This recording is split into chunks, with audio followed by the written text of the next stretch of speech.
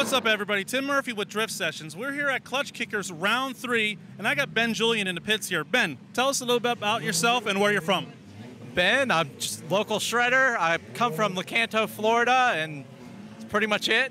All right, so you're running this blue Miata. Tell us about your car, what year, and just what you got done to it. Okay, it's a 90 Miata. It's got a LS1 with a sloppy stage 3 cam in it, CD 009 like 350Z trans, CTSV diff from like a 07, 08 CTSV, and it's been a solid car. Really haven't had a whole lot of issues, just rips.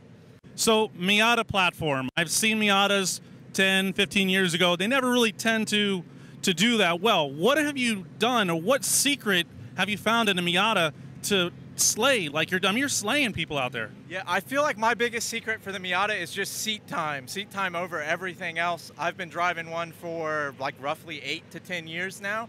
Only ever driven Miatas, and I'm just super comfortable in the chassis. Also, luckily, within like the past couple years, we've had a few companies that have come out with parts that support drifting with Miatas. So now we have destroyer die drop knuckles and rear drop knuckles and front stuff, which has helped a lot as a chassis. Before that, we had cut knuckles, and that was pretty much it. Okay. So there's a lot of people out there, obviously, prior to this that were afraid to use it in Miata. Is there anything that you could tell those people out there, tips or anything you could provide if they're looking to go into a Miata? The biggest thing I would say is alignment is really crucial on them.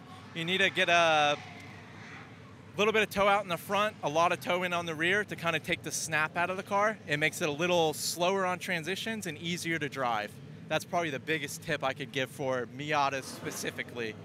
Nice. All right, so you're obviously not new to drifting. You've been drifting for a little bit. Tell us a little bit about your experience. What got you into drifting? What chassis you started in? Just kind of tell us all about it. Okay.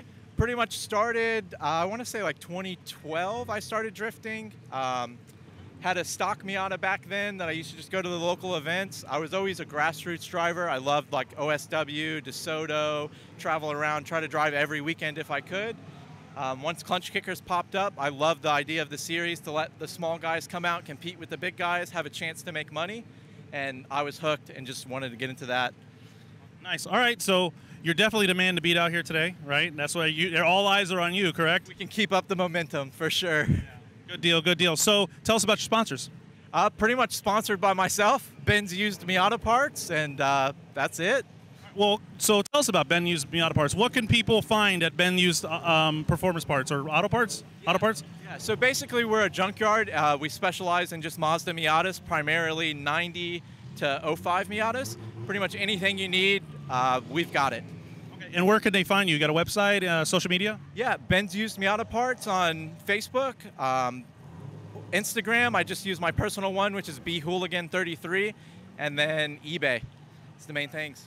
Well, we got Ben Julian here. He is amazing to watch, always exciting, always putting the big guys to the test. He's like the giant slayer. Well, Ben, thank you for your time, and we look forward to seeing you again.